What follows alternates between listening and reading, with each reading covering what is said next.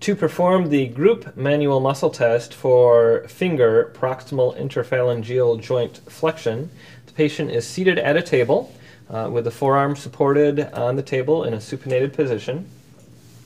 The MP joint is straight, the PIP joint is flexed, and the stabilization is done at the proximal phalanx. So the proximal phalanx is stabilized on both sides.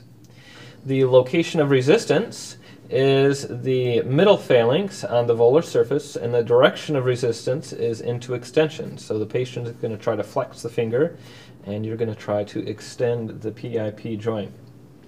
So right here, and then don't let me move you. Hold it right there. Hold, hold, hold, hold, hold, hold, hold, hold, hold, hold. Very good.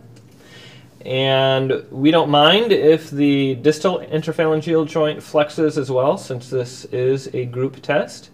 Once you've done one finger, you have done the group test for that finger. It's the test for the group of muscles that flexes the proximal interphalangeal joint.